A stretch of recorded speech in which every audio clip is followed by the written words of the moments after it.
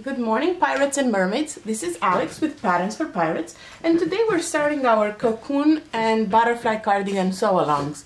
If you remember, a couple of weeks ago I posted a poll in the main Patterns for Pirates group, and it looks like a lot of you wanted to do the Cocoon Cardigan sew-along. So the people have spoken. This is what we're doing this week. This pattern is drafted for knits, so cozy knits, but honestly I've done this pattern in a lot of variety of fabrics, so you can't really go wrong with any, honestly. Tomorrow we'll be discussing more about the fabrics. Today, as always, we're going to focus on the basics of the pattern, printing it and choosing the right size, and having everything ready for tomorrow to cut the fabric. So if you're not familiar with Patterns for Pirates, this is something that I wanted to draw your attention to today, which is our roundout posts. Every time we release a pattern, we have a roundup post which shows you like bullet points of the pattern, whether it comes in adults, youth, whether the type of sleeves, the type of necklines, the type of length, everything is in one single block. So I would always start with that particular section when you choose a pattern. This way you have an idea of the options included with it. So if you haven't seen this yet, or if you're new to the group, make sure you take a look on our website, patternsforpirates.com. Just type in the search bar Cocoon, and the first one that will pop up would be the roundup. So this will help you select the size, select the style you want to make, and it gives you images from the testers of various styles. It comes in crop length, long bands, short bands, all kinds of options.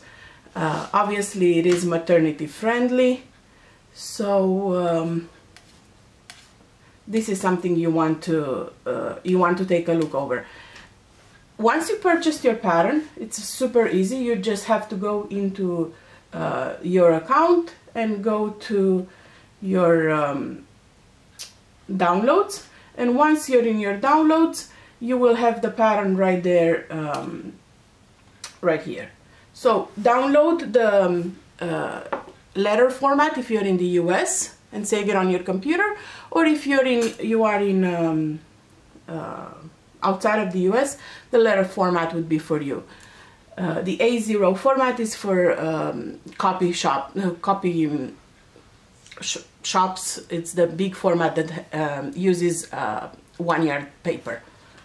So once you're done with that, make sure you go wherever you saved your pattern and you open it with, and this is imperative, do not open it in preview, do not open it in your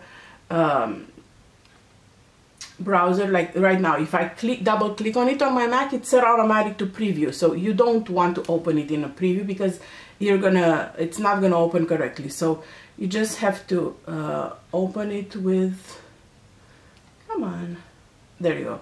You open it with Adobe Reader, always with Adobe Reader. Of course, now it's telling me I need to update Adobe Reader. I will after the video. So once you're in the pattern itself, make sure you take your appropriate measurements. I will link Judy's blog on how to take measurements, to take your correct measurements for the pattern, and choose the size that fits you or whoever you're sewing for. Do not go by store size or ready-to-wear size, because that is not how we draft the patterns. Always use the size chart in the pattern. So you have on the left side a guide of all the sizes. So all you have to do is unclick the ones you don't want to use and leave clicked the ones you do want to use. I will be grading for my hips, so I'm leaving 2 sizes open, not just one. And when there is a pattern that doesn't have too many pages, I tend to print all the options. This way I have them there for future use and I don't have to reprint it. If there's a pattern that has like a million pages and I just need one, and I'm sure I'm not going to have another one done tomorrow, I just print that one option. But from what I remember, this pattern has doesn't have too many pages. Trying to see. So I'm going to go ahead and print all the options.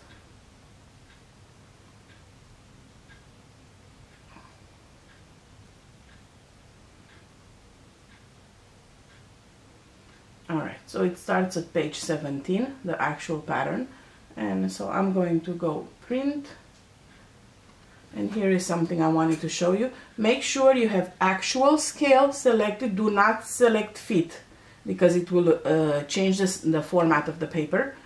And auto, portrait and landscape, do not select one or the other. Make it on auto, this way your printer will know exactly what to select. I'm going to go ahead and print just the pattern. I don't need the tutorial printed, saves me some ink and some paper. So there you have it.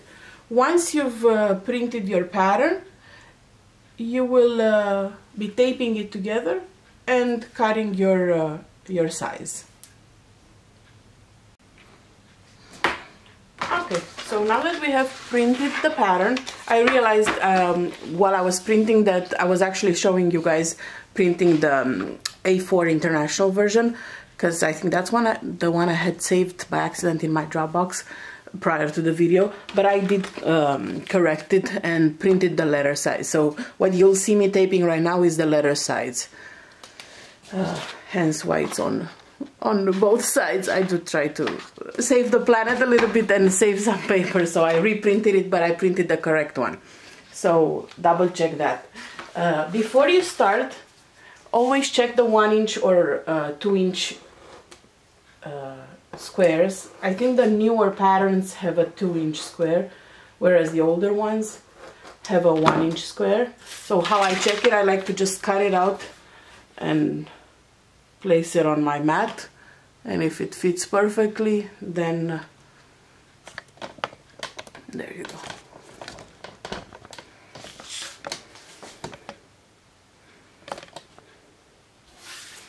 It fits just right. See? That's how I do it. So then we start taping. I'm not going to bore you with all my taping, but I just want to show you a couple of, especially for the new pirates in this group. I just like to use cheap Elmer's glue. So make sure you match A3 to A3. In my pattern I have 2 lines because I'm grading between sizes. You will have just one if you're fitting in just one size. So this is what I wanted to show you. When you tape them, you have to match the edge of this paper to the line, the marking line, and then even if you have like 1/8 of an inch space there, that's fine. That's totally normal with this pattern, with this type of printing. So this is how it look like.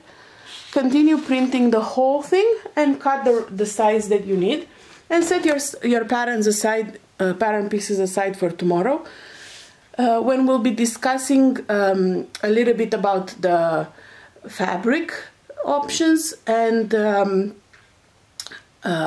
cutting the pattern and the options that you've selected for your cocoon cardigans or butterfly cardigans. If you're doing the butterfly, obviously you won't need so much space because that's a kid size. All right, guys, I'll talk to you later. Bye.